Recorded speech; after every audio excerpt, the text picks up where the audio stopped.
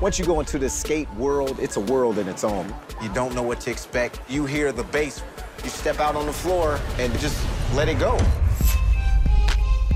As you go across the country, you'll find it's a really thriving rink. It's because they have a really strong African-American skate community. It was a place where the streets, everybody met up. Everything was underground at some point in time. When jazz first came out, everybody was like, okay, wait a minute, I don't know what's going on.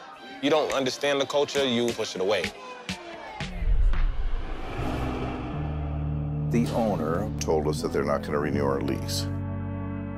This is the pattern. Our skate community is suffering. What are we gonna do now? Where are we gonna go? Black folks, they think you get a lot of them together, it's gonna be trouble. Sheriff's already out here. And they harassed us the whole time we were there. We gotta keep fighting. This is my history. This is my culture. Whatever the situation, we're gonna roll.